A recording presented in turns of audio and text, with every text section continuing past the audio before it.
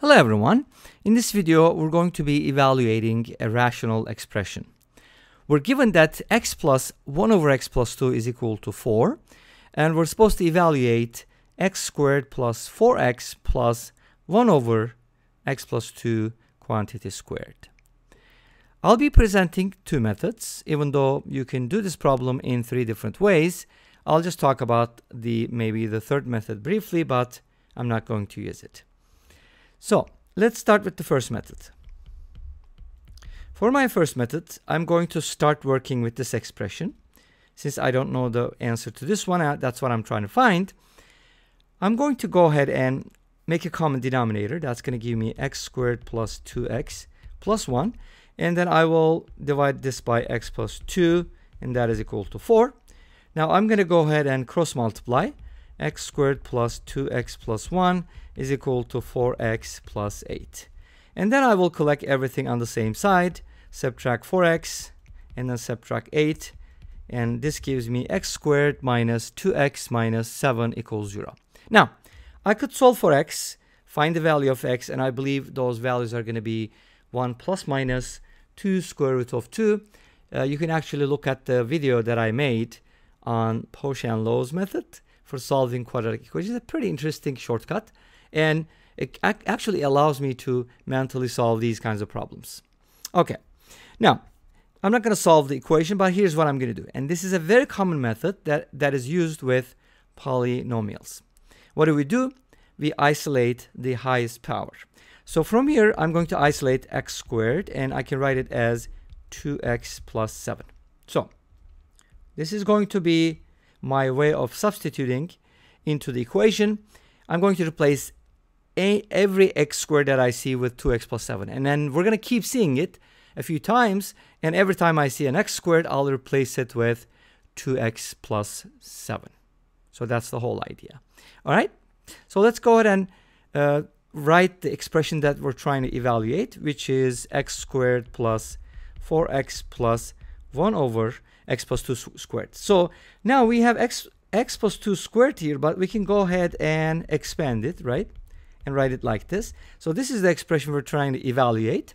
And then now we're going to replace x squared with 2x plus 7. Let's go ahead and do it. When I do it here on the left-hand side, I mean here, there's only one side, 2x plus 7, I get 2x plus 7 plus 4x. I could probably just directly write it, right? That should be fairly easy for you guys. So when I replace this with 2x plus 7, I can write it like this. 2x plus 7 here and here. I get 6x plus 7 plus 1 over 6x plus 11, because I have 7 plus 4, right? And then let's make a common denominator. This is what I meant by you'll keep seeing it. If you multiply 6x plus 7 by 6x plus 11, you're going to get 36x squared. And now you're going to get plus 66x plus 42x. That is going to give you 100, let's see, 66 plus 42 is going to give you 108x, and then plus 77, but then plus 1, that is going to be 78. Okay, this is what I'm getting from here, right? Hopefully. And now we see the x squared again, one more time. So let's go ahead and replace this x squared with 2x plus 7 as well. And let's see what happens from here. Okay. So I'm going to replace x squared with 2x plus 7. Notice that I'm not really finding the value of x, but constantly replacing x squared with 2x plus 7. That is the formula. Now I'm going to go ahead and distribute 72x plus 252, right? I think. Plus 108x plus 78 divided by 6x plus 11. And then if you hear anything like a running sound, that's my cat. You get 180x plus 330 divided by 6x plus 11. She just wants to be crazy at nighttime. Anyway, so we take out a 30 because we can factor it out. And guess what happens when we do that? Something amazing happens. Of course, this has been prearranged, right? I know. Okay, so you get the same thing, of course. We're expecting a numerical value, even though I didn't tell you that. It just happens. Okay, so the answer is 30. Let's go ahead and take a look at the second method. I hope this made sense. So let me recap real quick. I worked with the first equation, made a common denominator, isolated x squared, And then just in the second expression, I kept substituting 2x plus 7 for x squared until I get a linear expression in the numerator and the denominator, and then it just happens to cancel out. And here's my second method. For my second method, I would like to obviously use a different approach, right? That should be a different method. Let me rewrite the given expression. And then let me rewrite what is being asked.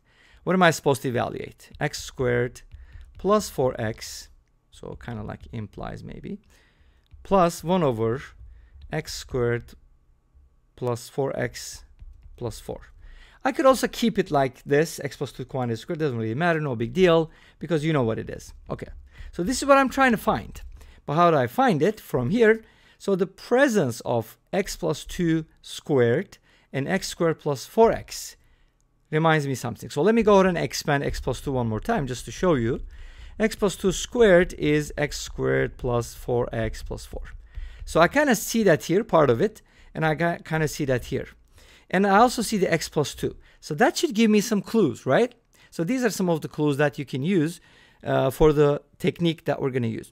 So anyways, I'm going to start off with what is being asked. So I'm supposed to evaluate x squared plus 4x plus 1 over x squared plus 4x plus 4. I want to have a 4 here too. So let's go ahead and add 4 and subtract 4. 4 minus 4 is 0, so we're good. But now I want to write it this way. X squared plus 4x plus 4. So I'm going to take that 4 and bring it over here. And then write the term in the middle, the fraction, the rational, whatever. And then put the negative 4 at the end. So now take a look at this expression and that expression. They are the same. So that was my goal, right? Okay, let's leave it at that. And we can actually write it in a nicer form. So let's go ahead and write this as x plus 2 squared plus 1 over x plus 2 squared minus 4. This is what I'm trying to find, right? So let's put a question mark. Now let's go back to what is given. I was given x plus 1 over x plus 2 equals 4. And the presence of x plus 2 in different places, several places, make me think, aha, I got to add 2 to both sides. So let's go ahead and do it. If I add 2 to both sides, nothing happens, right? Well, something interesting happens, actually. I get the x plus 2 twice. And notice that my expression is very similar to this. Wouldn't that be nice if I squared both sides of this expression? And the answer is yes. If you square it, you're going to get a squared plus b squared. That's how I like doing it. Of course, you can do it differently. Plus 2ab, but 2ab is just 2 because these are reciprocals. And on the right-hand side, I get a 36. Let's subtract 2 from both sides and get our expression. Just like x stuff on the left-hand side, this is going to equal 34. So I found the value of this, but is that what I'm looking for? Nope, I'm looking for this. Let me rewrite what I'm looking for. I'm looking for x plus 2 squared plus 1 over x plus 2 squared minus 4. Remember, this minus 4 comes from the fact that we added a 4 here, so they kind of balance out. But I know that this is already equal to 34. Wow, that's crazy, right? This is equal to 34. Therefore, 34 minus 30. Okay, slow down. 34 minus 4 is equal to 30. And that is the right answer. And this brings us to the end of this video. Thank you for watching. I hope you enjoyed it. Please let me know. Don't forget to comment, like, and subscribe. I'll see you tomorrow with another video. Until then, be safe, take care, and bye-bye.